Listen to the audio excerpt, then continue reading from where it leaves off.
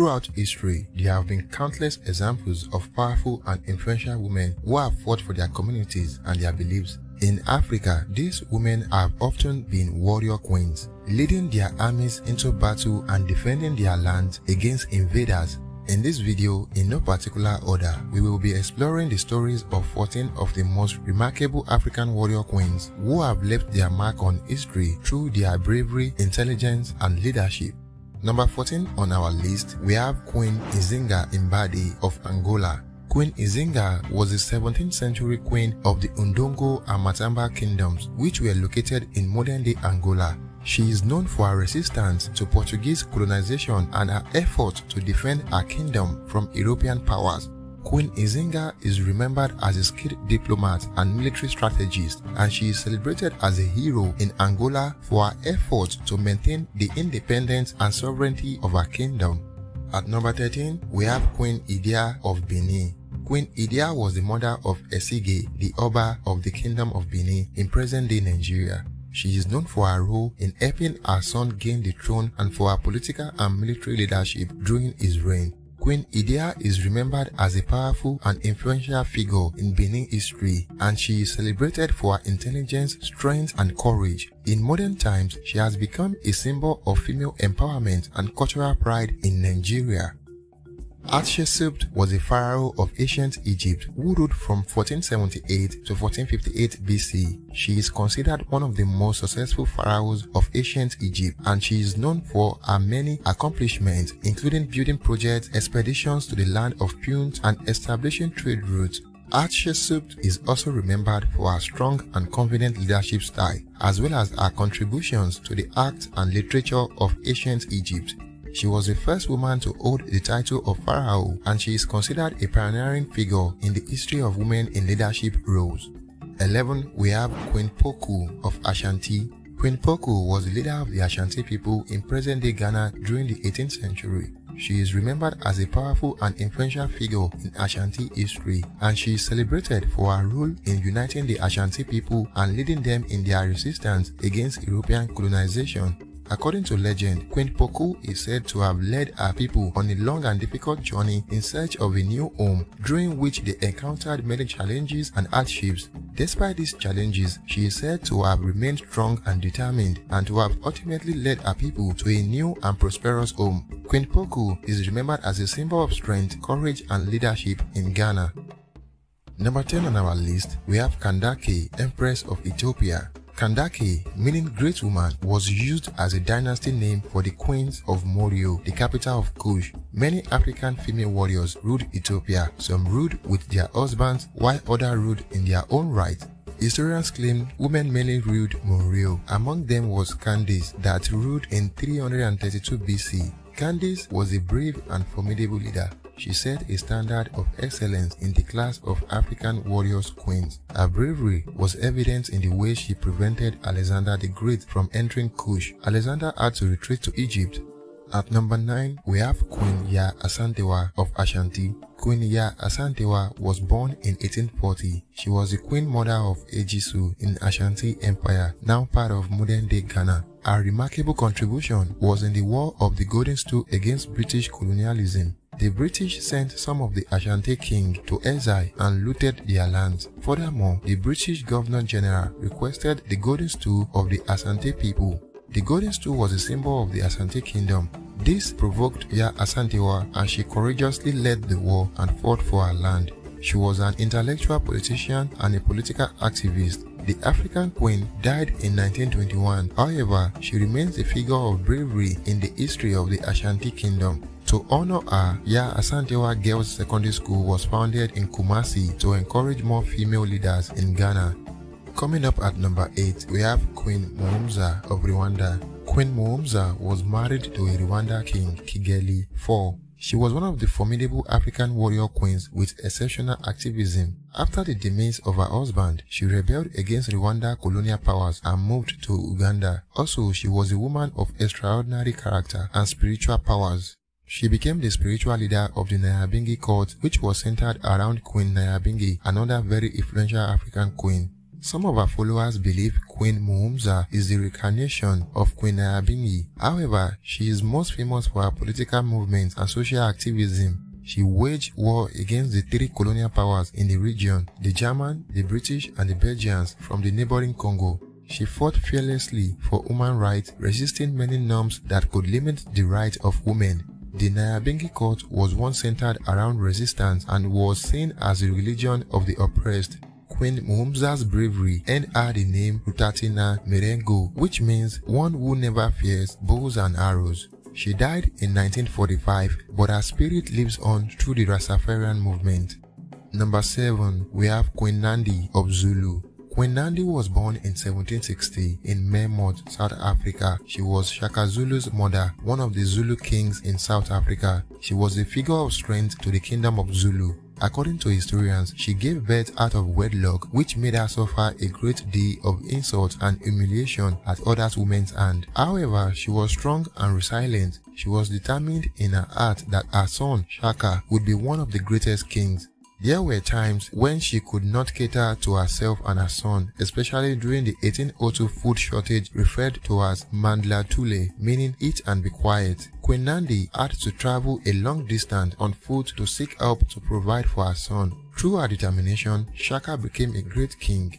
Queen Nandi's steadfastness had a positive influence on the kingdom. She inculcated and instilled great values in her son, and it was evident in the way Shaka treated his subjects, especially women. Also, she supported her son tirelessly, resulting in many exploits and border extensions during her son's tenure. Although she died in 1827, her work lives on. She may not have been among the fiercest African warrior queens, but she raised a great warrior king.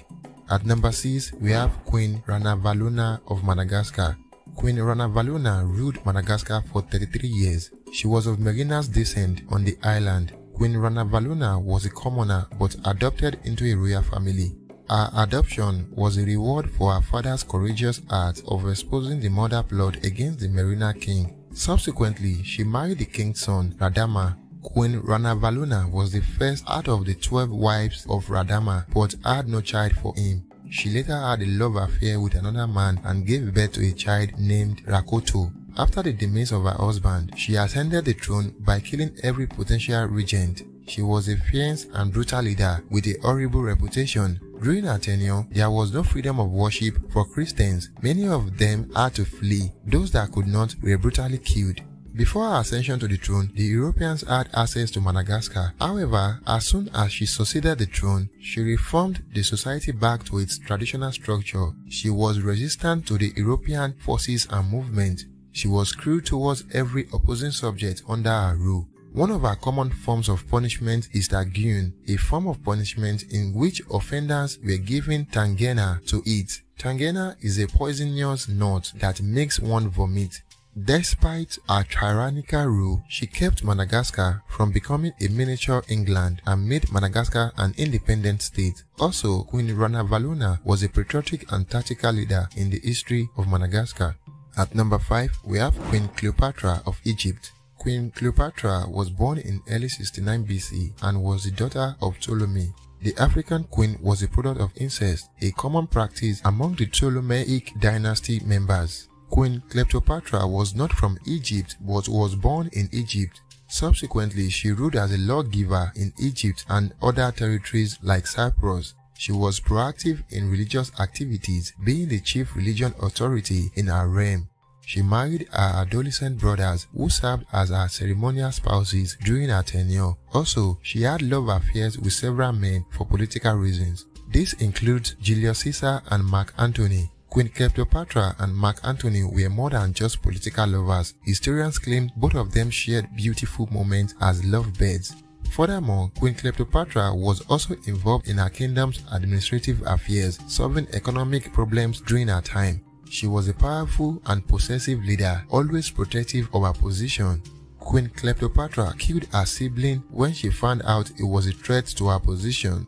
She died in 30 BC. Today, Queen Cleopatra features in several Egyptian and Roman styles ancient work of art. Number 4, we have Queen Nefertiti of Egypt. Queen Nefertiti was born in 1370. The name Nefertiti means the beautiful woman has come. She was the royal wife of Pharaoh Akhenaten, the 18th dynasty king of ancient Egypt. However, she and her husband were famous for championing the religious revolution. Some feel her time in power was one of the relative stability, although much effort was made by successors to erase that legacy. Some scholars believe she died, while others think she exiled after the death of her husband. To date, she is known for her painted sandstone bust. Also, she features in many archaeological sites. Number 3, we have Makeda, Queen of Sheba. Queen Makeda of Sheba was the first African queen and a female monarch mentioned in the Hebrew Bible. She was a woman of wealth and power. Her most remarkable impact was defeating the Serpent King Ar. The Serpent King troubled the northern Ethiopia kingdom of Ashum at that time. She was renowned for her intelligence and cleverness, which was backed by her visit to King Solomon's palace in Jerusalem. It is essential to know that historians believe she had a son for King Solomon, whose name was Menelik. Subsequently, Menelik became Ethiopia's first imperial ruler. At number 2, we have Queen Moremi of Ile-Ife. Queen Moremi Ajasoro was born in Offa, a town in southwest Nigeria. She was famous for her bravery and tactfulness that delivered the people of Ile-Ife from slavery. She was married to Oromiyan, the son of Oduduwa. In the 12th century, the people of Ile-Ife were invaded and oppressed by a certain tribe known as people of the forest. To save her people, she pledged to the river called Esemere to sacrifice anything demanded of her if she could discover her oppressor's secret. Queen Moremi disguised and was taken captive by their oppressors. She eventually got married to the leader of the group due to her beauty and tactfulness. Through the position, she discovered her invader's secret and her people were freed. She returned to her people and to the river spirit to fulfill her pledge. Unfortunately, the spirit demanded for Moremi's only son, Olurogbo. She kept her vow and sacrificed her only son. This sacrifice saddened the entire people of Ile-Ife. To date, the people of Ile-Ife regard themselves as the eternal child of Queen Moremi. They also celebrate the Idi festival in honor of her selfless act. The statue of Moremi, known as the Queen Moremi Statue of Liberty, is the 4th tallest statue in Africa and the tallest in Nigeria. And finally, at number 1, we have Queen Amina of Zaria. Queen Amina of Zaria is one of the greatest African warrior queens to date. She was the daughter of King Nakatao and Queen Bakwa Turunku. Born in 1533, Queen Amina was a warrior queen of Zauzau, which is today's Zaria city in Nigeria's Kaduna state. She was exposed to military political affairs by her grandfather. In 1576, she succeeded the throne and Zaria became one of the largest of the 7 Hausa states. Within a few months of her ascension to the throne, she embarked on a series of military engagements.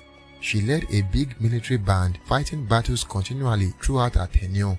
According to Kano Chronicles, Amina conquered all towns as far as Kwararafa and Nupe. She was the brain behind the innovation of protective armors among the military in Hausa land. Also, she was fond of taking a lover in every town she went through. These lovers did not live to tell the tale. They were beheaded the very next day after spending the night with the queen.